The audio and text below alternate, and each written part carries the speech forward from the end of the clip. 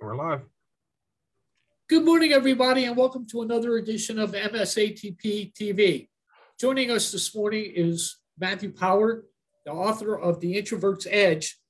And Matthew is going to be joining us in our BBCC conference in Dewey Beach in a couple of weeks.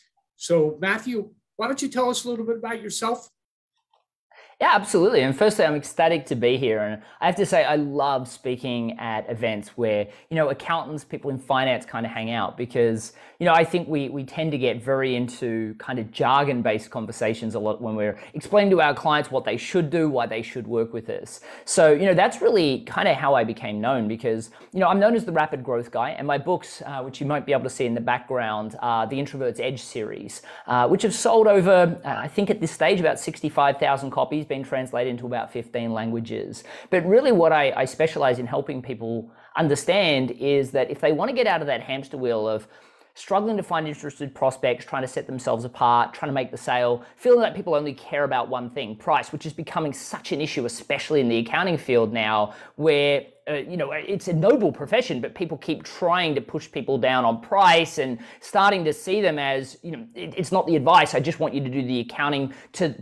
the specific IRS documents that are required. It's just getting harder and harder. So what I help people really understand is that if they differentiate, if they niche down, if they create a sales system heavily focused on story as opposed to jargon, they really can still create an amazing income and actually get to work with clients that appreciate what they do, as opposed to just get them to submit the forms and submit everything late to put all that pressure on you to submit the forms.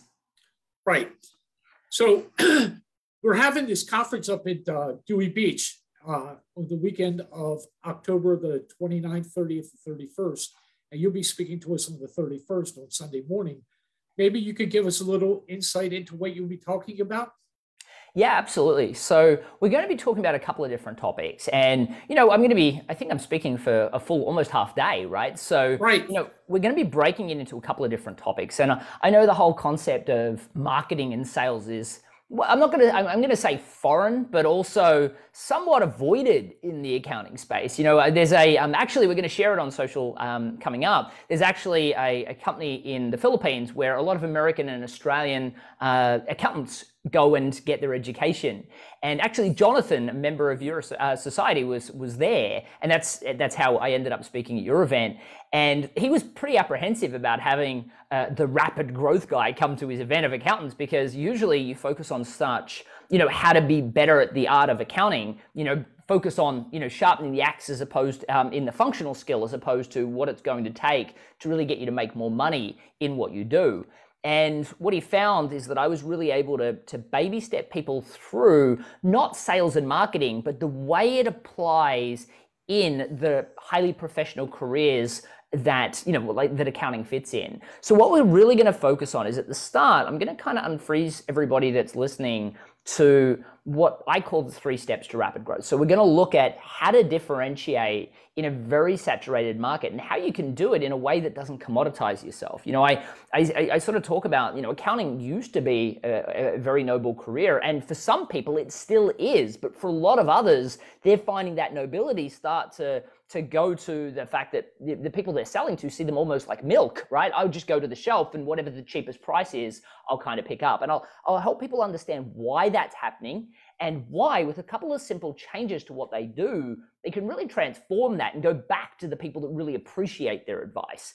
And we're then going to step into niche marketing, and I'm going to talk about how niche marketing is, and I know it's counterintuitive, but speaking to less people actually allows you to make more money. And in truth, especially with the complexities of accounting now, you can't be an expert in everything. And even if you are, your customers will not believe you if you say, hey, I'm an expert in everything. So the truth is, it's a lot less stressful to specialize, but speciality also, the truth is that people expect a specialist to have a better general knowledge than everyone else. So it doesn't mean you have to fire your current clients. It doesn't mean that you have to turn down referrals that don't fit within your niche. It's just a new client acquisition strategy. And then we're going to talk about sales systemization and how sales, while a dirty word in many industries, because we get that used car salesman kind of feel to things, it actually, for me, I believe the definition of sales is to serve. And the whole framing around the way I look at sales, and I'm going to talk about my introverted journey and how I kind of fell into sales because I had no business teaching sales, and how I found a much more relaxed step-by-step process that didn't have the bulldog techniques and the hard closes that I felt really uncomfortable with. So once we've covered that, we're then going to go deep into one of the topics that I think is most applicable in the finance space and the accounting space and the IT space, anything that's kind of more of a jargon-fueled industry, where we kind of feel like we have to open up our fire hose of information to educate a client. And we're going to show everybody how to tell stories instead, and not, be a masterful storyteller or off the cuff, but actually have planned and prepared stories that you can tell well to get your point across.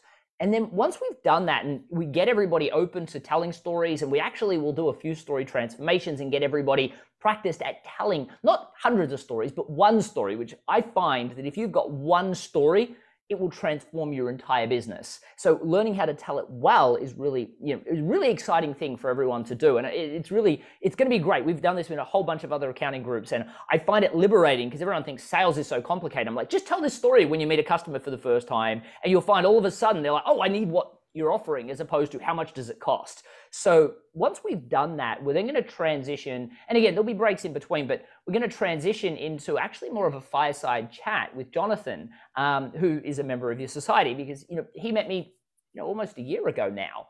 And his business, he was working way too many hours for a whole bunch of clients that didn't appreciate him and didn't pay him what he was worth. And we're going to kind of talk about how he actually utilized the strategies that we've been talking about to transform his business to working less hours, getting paid a lot more, even while maintaining his current client base, but then even more for new clients. So we're going to talk about that, and also what we call concierge-based service model and the strategy around that. Now, that doesn't fit every business, and a lot of people think concierge is the same as subscription, and it's not. So we're going to talk about how to structure pricing in the right way, and then as well as how to leverage a solid sales process to get your current clients to pay you more. So we're going to be covering a lot of different topics, because with Jonathan, we did a total transformation. And rather than everyone having to hire me to get those same outcomes, we're going to really break it down in that session so people can walk out with, okay, if I just do these things, I can really start to move from this exhausting job I've created myself to a little bit more of a business that pays me what I'm worth. Okay. Now, you're going to follow the book, The Introvert's Edge, I take it. I have a copy of that book here. And we will be offering this for sale at the meeting as well. Now, I've read through the book a couple times since we talked, and I find it most fascinating, and I'm trying to apply some of the principles in here. So is that what you're going to be discussing as well, is talking about your book?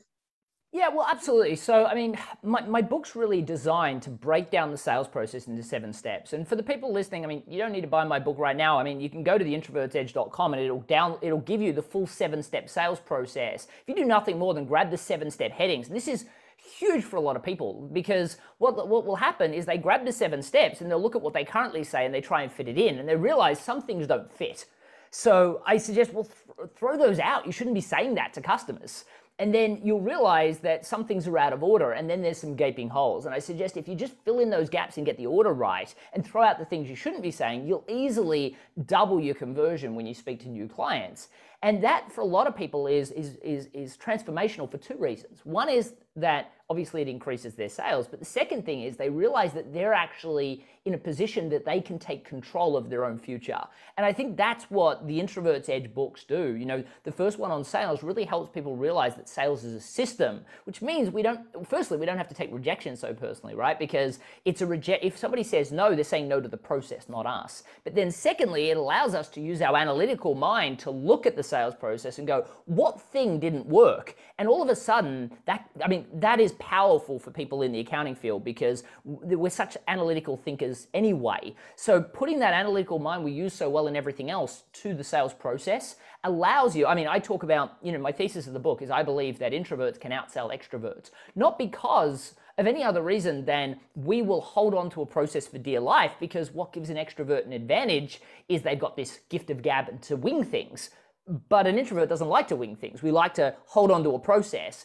And that's what the book talks about, the power of doing that. So, I mean, people should, I mean, if you're watching this and you want to read the first chapter before you come, you know, you'll start to get an understanding of this. But yes, in the presentation, we're going to be really breaking down that sales as a system and how you can really focus on a step-by-step nature. And then we're going to go deep into storytelling, because I think for a lot of people, you know, they'll be like, oh, I like the idea of storytelling. Where do I start? And it makes sense to start with step one, right? And then work your way through. But with everyone that's going to be there, we're going to say, well, hang on a second. What if we just started with story? Because story has, firstly, it's the easiest thing to get right, practice, and recite, but also it's going to lead to the highest ROI. So we're going to go deep into that topic to really, transform what people are going to be saying with customers. And if they can just change their behavior, and this is a big thing, from being asked a question and going into functional data, kind of splurting it out, to going, that's a really great question. Actually, you know what? Let me give you an example and telling a story instead. They'll watch the transformation in the customer's facial expressions, their body posture, everything. And they're like, oh my gosh, this actually works. And then they'll feel comfortable. And what they'll realize is sales is not about using a bunch of tactics to close deals. Learning how to sell is about making your customer or your prospect or your current client feel comfortable with the direction that they need to go. And in the accounting field, more often than not, it's the place that they need to go to benefit themselves, not for you as much. So it's about learning how to take the customers where you know they need to go, often to save their business. And that's why we're going to go deep into storytelling. But yeah, we're going to break down the topics of my first book, the Introvert's Edge, which focuses on a full sales process. And then we'll focus on, some of the tactics from my new book, The Introvert's Edge to Networking, the ones that are going to be more practically applicable, I should say, to the accounting space. All right. Well, thank you very much. And I appreciate you joining us here today. I know you're in a hurry, so we'll get out of here. And again, Matthew will be speaking to us on Sunday, October the 31st at Dewey Beach at our BBCC, which is the Business Builders Connection Conference. So Matthew, we look forward to seeing you there. And if there's anything that we can do, let us know. I can't wait, mate. And I hope everyone hangs out for the Sunday and gets ready for a really interactive event. Sounds good. Take care. Bye. Thanks.